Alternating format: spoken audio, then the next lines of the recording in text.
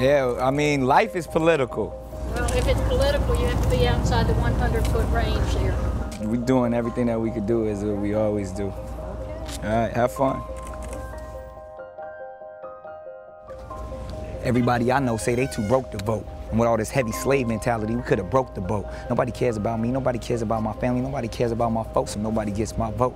Nobody for president. That's my campaign slogan. We got money for wars, but we can't feed our homeless. The government is hopeless. It's like a reality show. Real lives of the house liars starring Anglo Saxon Christians. Change the channel, sound like a bunch of arguing bitches. Switch up the game show, America's next top corrupt judicial system. For instance, I'm saying, look at my options. Voting for office is like picking out which gun you want to get shot with. These politicians think they battle rappers and they swear they spitting that hot shit. Gun control, abortion, civil liberties, extortion, energy, the economy, immigration, global warming. But I ain't feeling the burn. And hell no, I'll never get Trump. The Clintons had their chance with me. They the reason my cousin's still locked up. Mass incarceration still fucked up. 3 strikes get you 25 to life, nigga, good luck. Fuck your future, fuck your daddy, fuck your rights, fuck your mentality. In actuality, the Constitution said I was just 3/5 of a man, so what's stopping them from saying that again? The top 3% over the 13th Amendment, minus the 40 acres plus the rest of my reparations? Yeah, they doing that new government mad. Watergate the Whitewater, call that the government bad. The law was we couldn't even use the same bathrooms. Back then, where was your government at? Behind our back, ingesting, cracking it up. Yup, the government laugh. But in our face, they want to cry and sob and wonder why we shoot and rob. Guess what? Nothing stops a bullet like a job. And we can't elect without no college. And don't even get me started about the electoral college. I mean, let's be honest. That's how they really choose the president, and that's facts.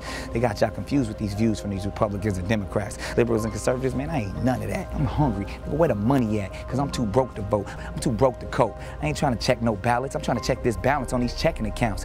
And y'all being careful double checking accounts, but just like in Florida, it's gonna be another miscount. As soon as they get to this amount, they're gonna try to dismount. Yeah, flipping sides back and forth, it's political gymnastics. Just like Olympic acrobats go for the gold, because that's who makes the rules. All this pageantry is just designed for fools. They gonna give you who they choose. Too big to fail, too rich to lose, and I'm still too broke to vote. So how do we fix it then? Give her away. In the end is where it begins. So I vote we return this country back to its original owners, the Native Americans.